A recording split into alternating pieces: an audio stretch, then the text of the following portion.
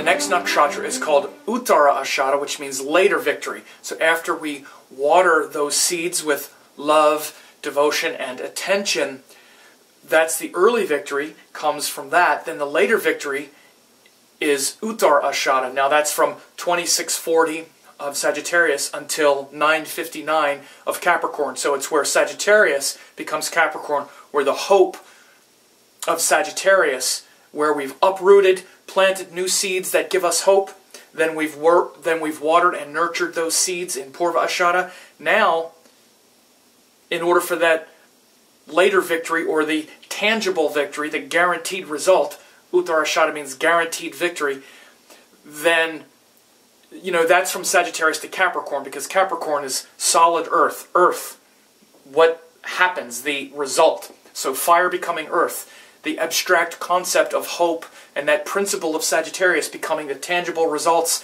the commitments of Capricorn, is what Uttara Ashada symbolizes.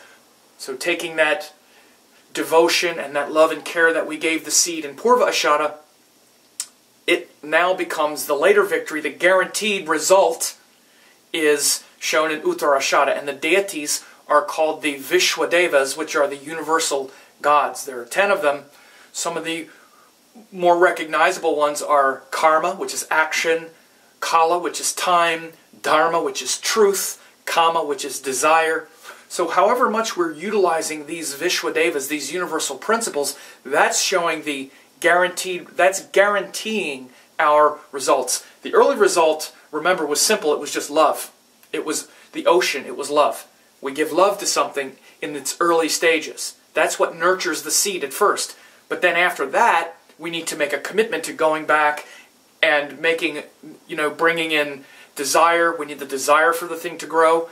We need to keep doing it over and over again, which is Kala, which is time. We need to keep performing the right actions, which is Karma, and aligned with truth, which is Dharma. So however much we're in step with these Vishwadevas, with these universal principles, that's guaranteeing the result that comes. And it doesn't necessarily guarantee a good result. It's just showing that the results in our life come from our sense of principle and purpose about it, how well we nurture that, and then how much commitment, time, and effort we put into it later.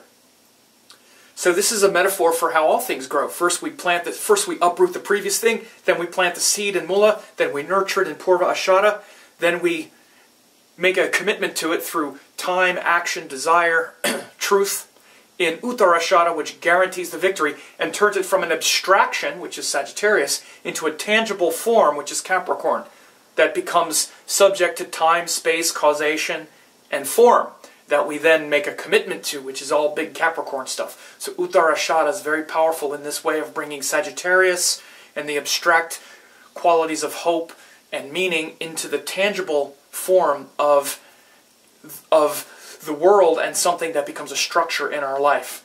Uttara Ashada, guaranteed victory, later victory, ruled by the Vishwadevas, the universal gods, the universal forces in life.